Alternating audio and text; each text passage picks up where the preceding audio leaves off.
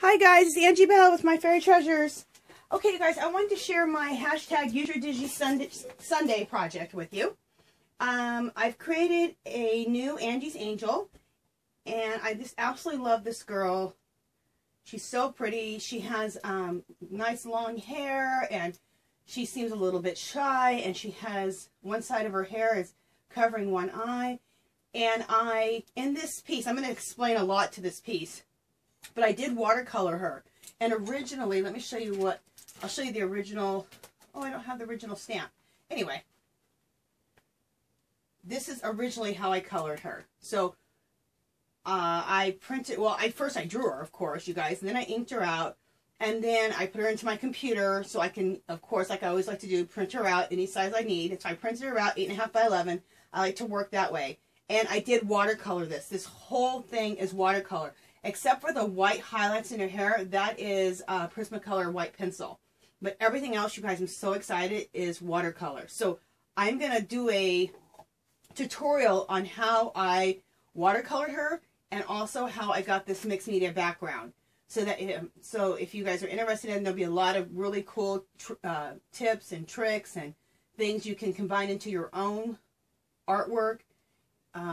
So that'll be later on this month. Throughout the month I'll do that. I'm probably going to do it in 2 parts because my last video was 2 hours, and I kind of feel like maybe I should have a part 1 and then have a part 2 so people know, hey, I can watch part 1 for an hour and watch part 2 another time. So I think that's what I'll do. Okay, I actually named this piece that I did though, and it's called I Matter. And what it made me to start to discover is why I collect the things I collect. I collect encyclopedias from thrift stores, you guys. I collect encyclopedias.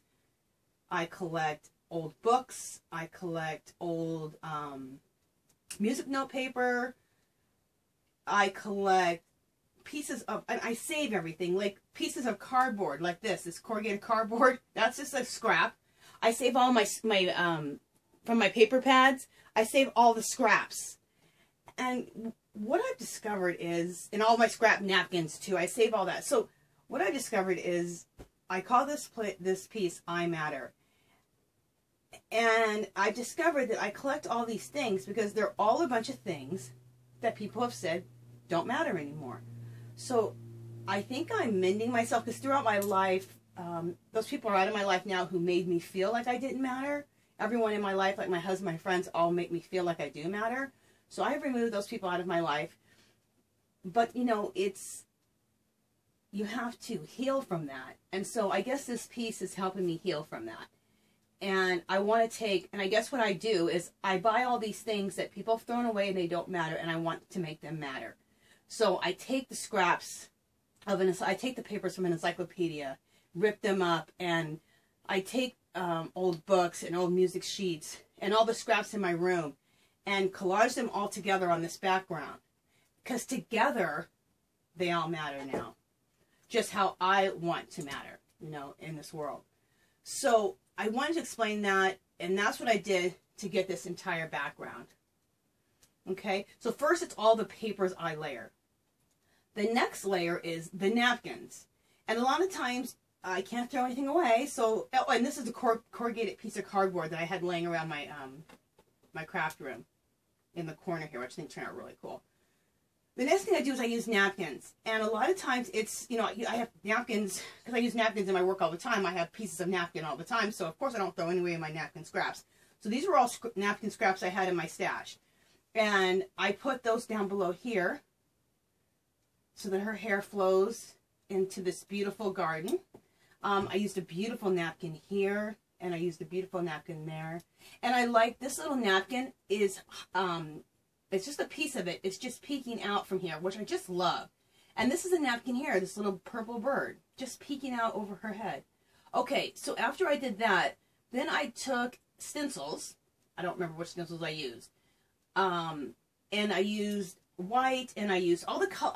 When I do stencil work, I use paint, acrylic paint usually, and I use the colors that are already in this artwork I'm working on. And the reason I do that is so that it's in the background. I mean, if I was to throw yellow, like big bright yellow and orange, now that's going to be forward. I want it to still be in the background. I want her to be the main focus. So I used purple in here with a stencil and some white with a stencil. And I just do it to get texture and effect. The other thing I did use in here too, before I put the napkins on it, I do have layers of tissue paper that I have stamped.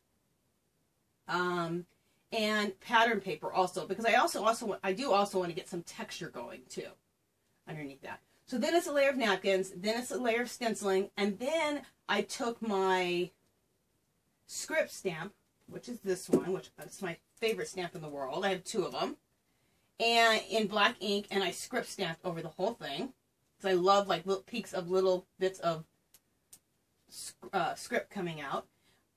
Also, this is a stencil up here that I have. I have no idea what it says, but I absolutely love it. I hope it means I matter. But anyway, I just like the way it looked. So I just wanted to share this piece with you. I wanted to share the reasons I've been collecting the things I'm collecting. And I think that I'm going to discover more about myself as I keep doing art, because it's going to keep coming out, and teach myself more about like why I do the things I do and who I am. I know this sounds really bizarre, you guys, but the more you do, I think, artwork, art journaling, do paintings, I think things come out. And this piece is going to be, I put this piece on a big, huge piece of canvas, and then I did a mixed media background around her, but I did like objects that actually come out.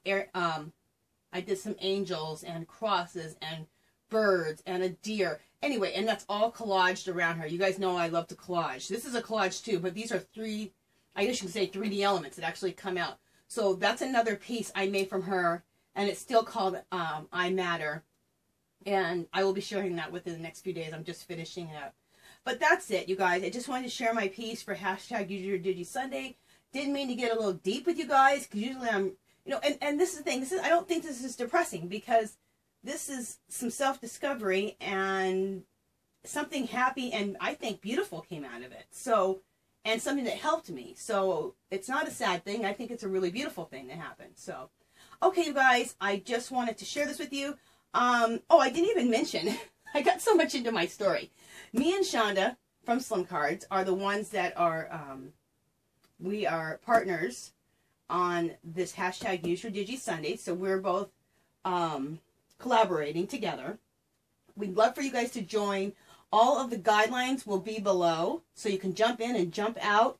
There is a giveaway at the end of the month, and it's really, really fun, and it really gets you to use your digital, whatever it is, your digital stamps, your digital images, your digital comic book pages, your digital scrapbook paper, you guys. Someone did that, and I thought, that's cool.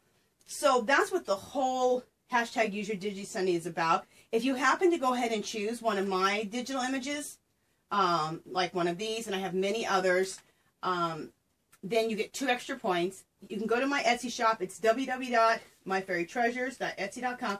I actually have some right here. These are some more. These are already all colored up, and I did them in a mixed media background, but those are some of the digital images that I have. Just to let you guys see real quick. She's so cute. Here's another one.